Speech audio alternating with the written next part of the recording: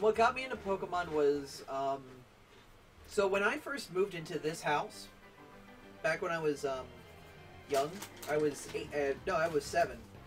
Um, I was, once again, you know, that new kid that just moved into an area where, you know, I know nobody, and I had problems making friends. Where I lived originally was a condominium that was surrounded by old people, and the only time I'd get to hang out with other kids was either A, at school, or B, when the old people had their grandkids visit. And that was it. So, me as a social kid, that wasn't really happening. It's hashtag Pokéthon, just like that, Laser Glow.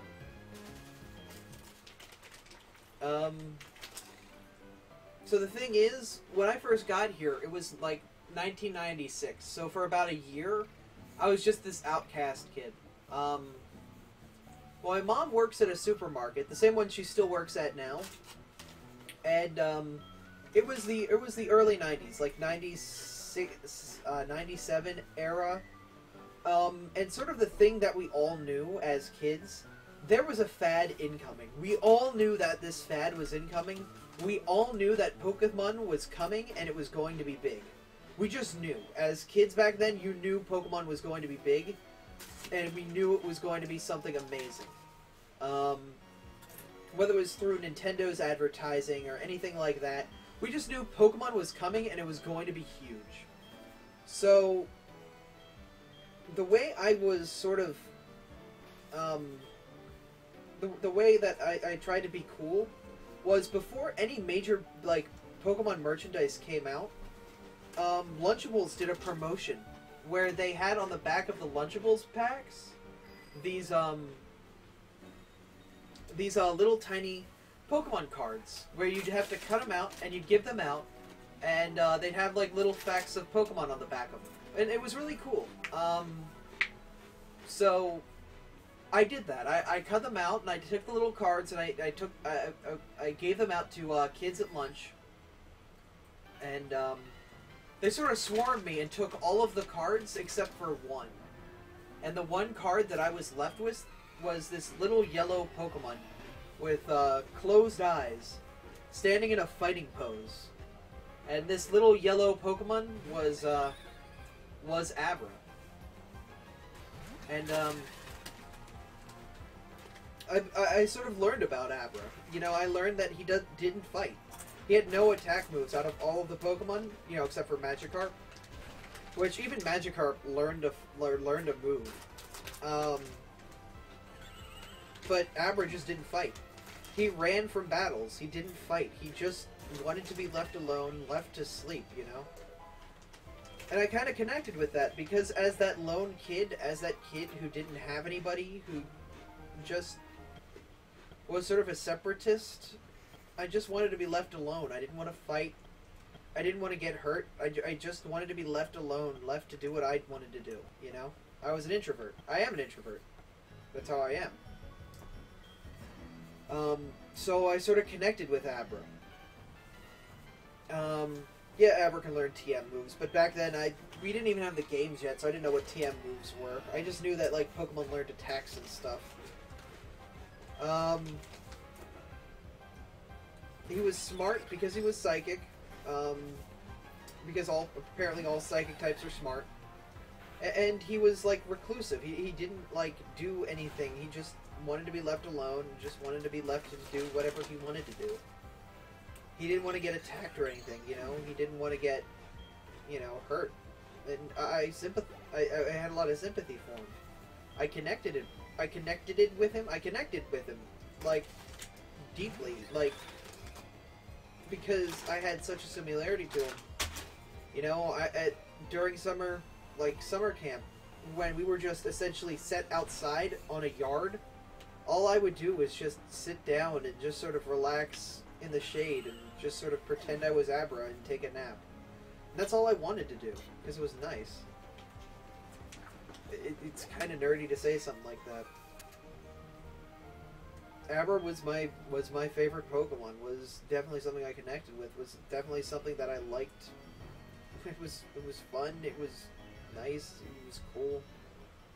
And that sort of carried with me. That's sort of like the avenue through which I got invested in Pokemon was just this little guy.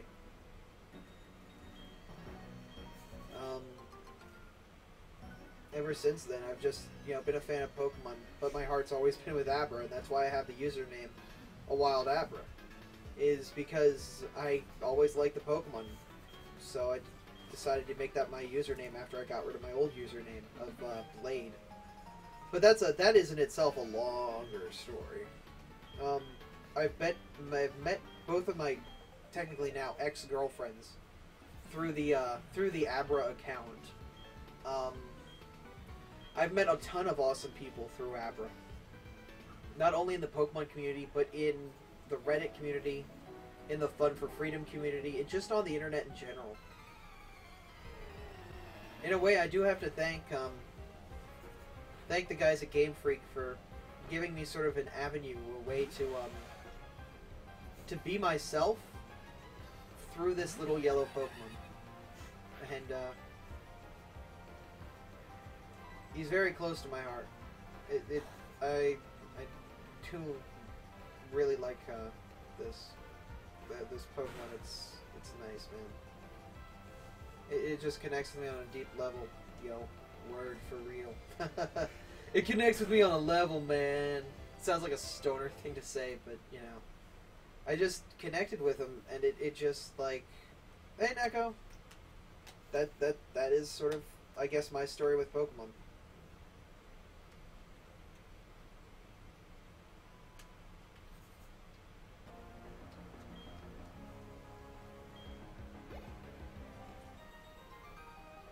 The way you're lying on the couch makes it look like it's therapy.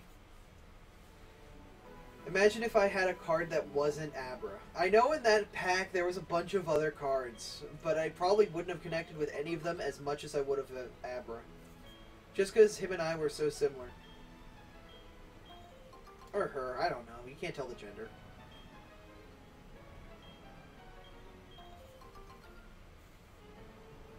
But, Xeno Dragon Lord, those are actually like the dragons. Those are actually the cat ears that like read your brain and stuff. They're really cool.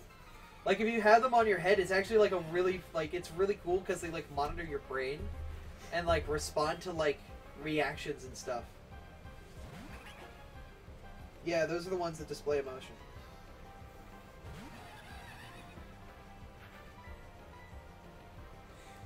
Just seeing Abra with a giant beard, one of those mega spoons. You were left with Abra because fate. I don't know. I could have been left with Abra because of a lot of things. I remember the first time I picked up the games themselves. It was from a friend. And they actually were fighting Sabrina with a Kadabra. I remember that. That was Billy who lived in what? You got hit by a spinner? Stood there, and the second I moved. Spin to win. The second I moved. Spin to win. Oh.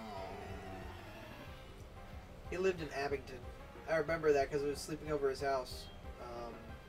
And yeah.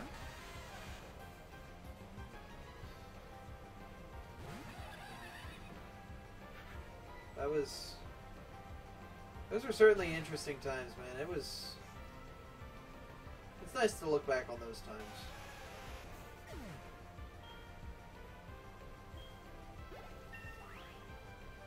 Oh, for our smiley face. That's awesome.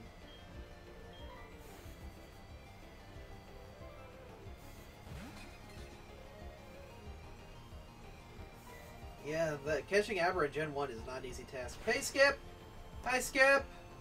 How are you doing, Skip?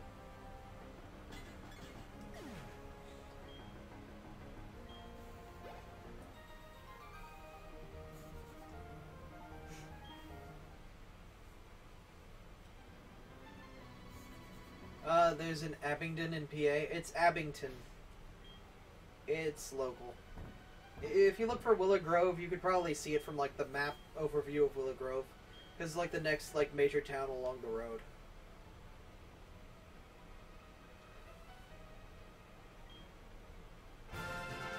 Whoa! Neko donates $20, and I'm full of static electricity. Ah,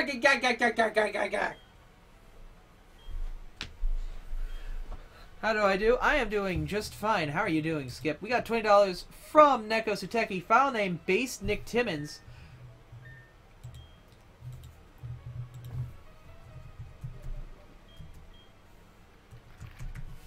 $20 for Based Nick Timmons. And please get a route to name it IMK and Shroomish after Zaki. Let me get that in there. This is Pearl.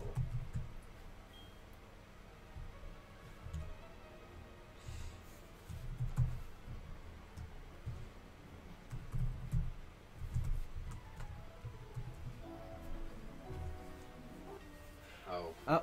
Spinners are OP. Oh man, Spinner's too good. My reaction time is 2 though.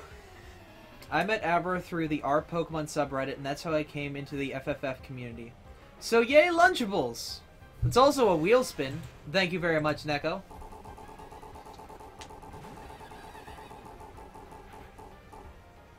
River Dance. I'm playing. Oh, well, I'll do it then.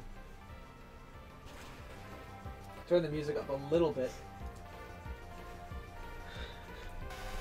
We'll get River Dance.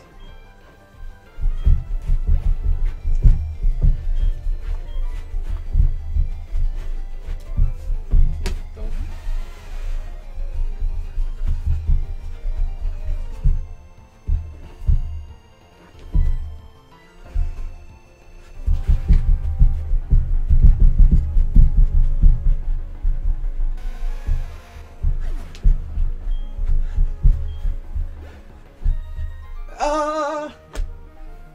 Whew.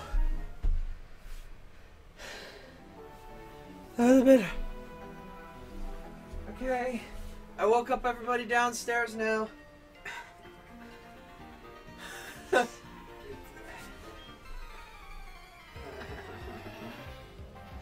You okay? No. I'm not either.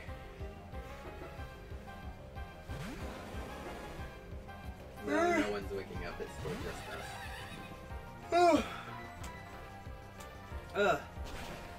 I'm gonna die for a bit. Also, Neko, I wrote down routes as IMK. Okay? No worries.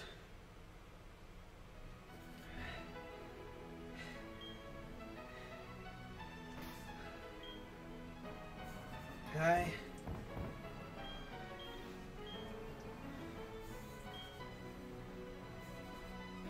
Spinner. Oh, Really?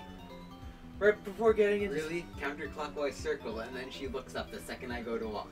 This game is rigged. Yeah. This game is rigged. Spinner's too OP.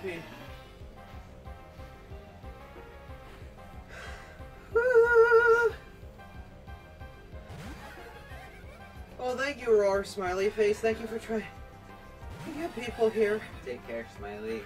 Ah, Yeah, after take a drink. I'm malnourished.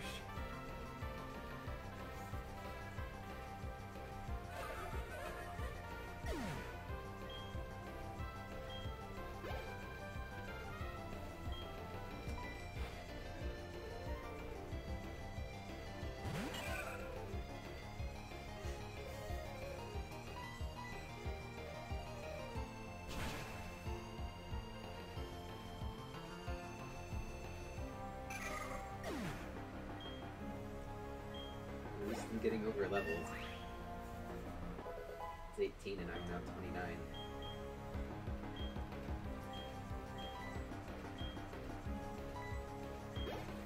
Apparently there's a website that tells you who loves you on Twitter.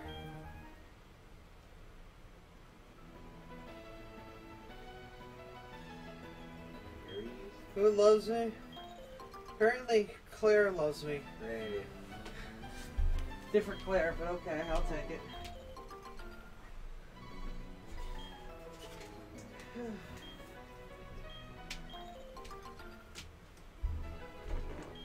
I got water. I'm gonna die now.